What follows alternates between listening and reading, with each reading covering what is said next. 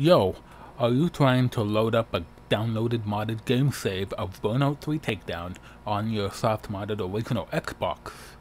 I will show you how I was able to make my downloaded game save load successfully in Burnout 3. Let's get started. You can try to use the action replay for the Xbox to try and transfer game saves over, but because it's been over 15 years since the console's release, and using modern computers doesn't really work at all, soft-modding your Xbox along with using an FTP server program like FileZilla or WinSCP, you can transfer anything between the Xbox and PC all day long. Click the link in the description below to Mr. Mario's video where he'll walk you through on how to soft-mod your original Xbox. There is an application that you want to install on the soft-modded Xbox, and that installed program, if you go to application, is Zoid Trainer Launcher. So why do we want this one? Well, if we hit in, let's go in there, Zoid Trainer Launcher, there is the trainers for different games on the console that you can use in order to enable certain things to happen or to turn on or to bypass or whatever. And since the Burnout 3 disc is inside the console already, it's just showing the Burnout 3 trainers that are available.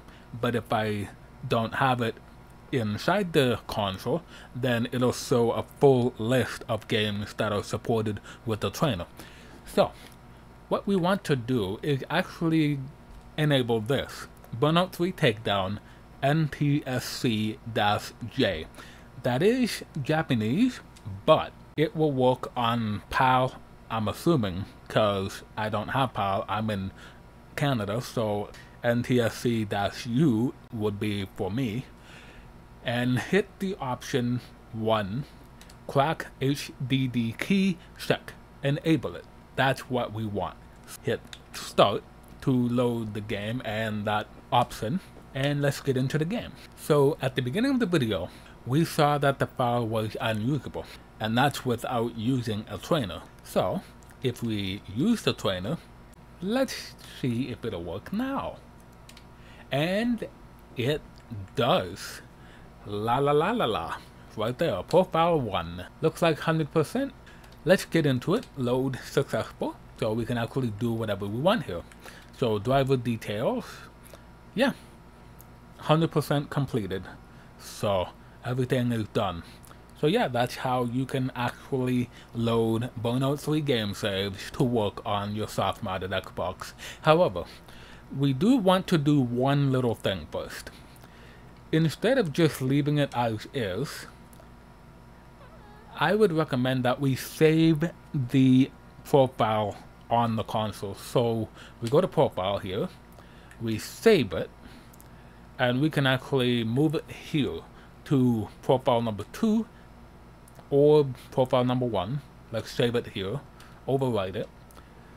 We can do that. You can change the name if you want to. And let's back out of that. We can get out of the game by holding left trigger, right trigger, start and select. And that'll take you out of the game and back to the main screen. So now what we want to do, I bet you can just turn the console off and then turn it back on and then reload the game and it should work.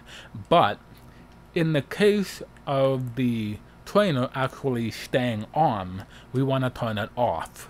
So let's turn it off and see what happens. Now that is turned off, so now we are launching the game again.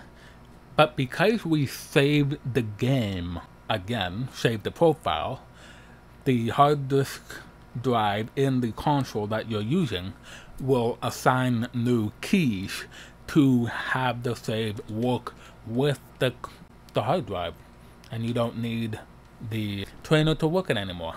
So there you go. It'll load up, no problem, and you can use it without even needing to use the trainer. So there you go. there you guys have it. I hope this helps in allowing you to successfully load a Burnout 3 game save and start playing from where the save had left off.